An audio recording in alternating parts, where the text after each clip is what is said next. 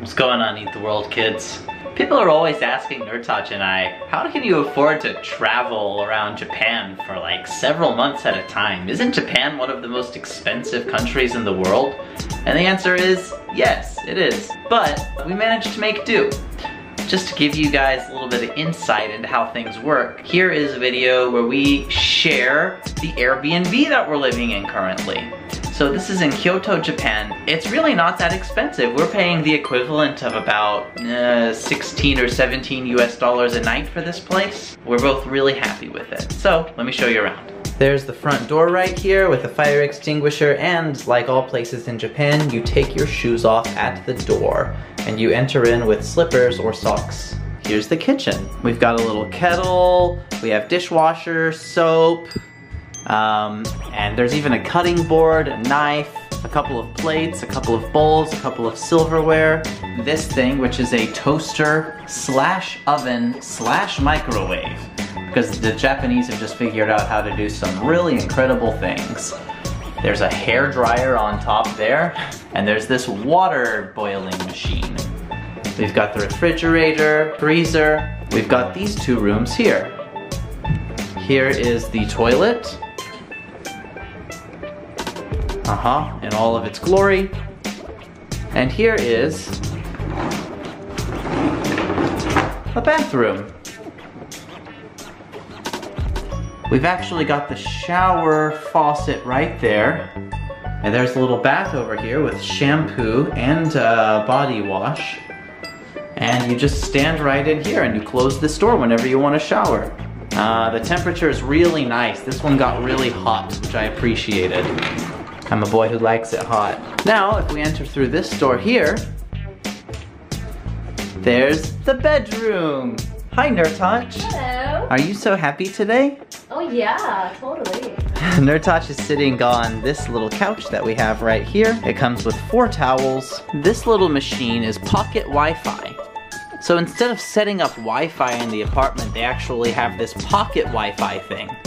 It's charging right now, but what we can actually do is take it around the city with us, which eliminates the need for us to get a SIM card while we're here.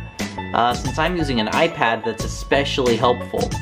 Now, honestly, I wouldn't say this thing is so great though. Some hours of the day it works perfectly, super fast Wi-Fi. Some hours of the day it can barely load a web page, so it's a little inconsistent. Here's our bed. We've got all of our bags on there right now. Those of you who watched our bag video, this is everything that Nurtaç and I are bringing with us. We both have our own bag. We have this travel bag and we have that backpack there. Over here we've got some hangers with the heater, which works really well. Honestly, this room feels like an oven sometimes. And we can open this up and there's a little washing machine. Nurtaç and I hand wash most of our clothes.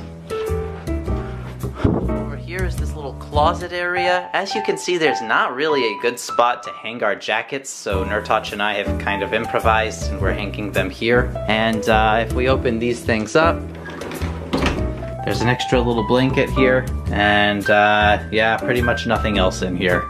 So yeah, there it is. That's the place. It's simple, it gets the job done, and it's super cheap. And it's places like this that are allowing us to stay in Japan for a long period of time. One thing that I think is pretty cool is on Airbnb, what I do is I actually send out requests to people.